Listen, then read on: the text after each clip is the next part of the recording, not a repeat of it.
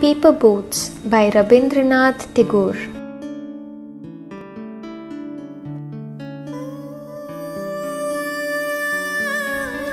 Day by day, I float my paper boats, one by one, down the running stream. In big black letters, I write my name on them, and the name of the village where I live.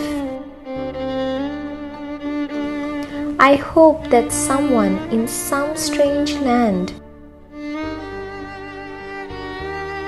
will find them and know who I am. I load my little boats with surely flower from our garden and hope that these blooms of the dawn will be carried safely to land in the night. I launch my paper boats and look up into the sky and see the little clouds setting the white bulging sails. I know not what playmate of mine in the sky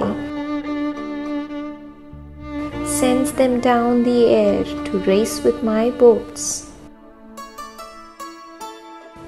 When night comes, I bury my face in my arms and dream that my paper boats float on and on under the midnight stars. The fairies of sleep are sailing in them, and the lading ins their baskets full of dreams.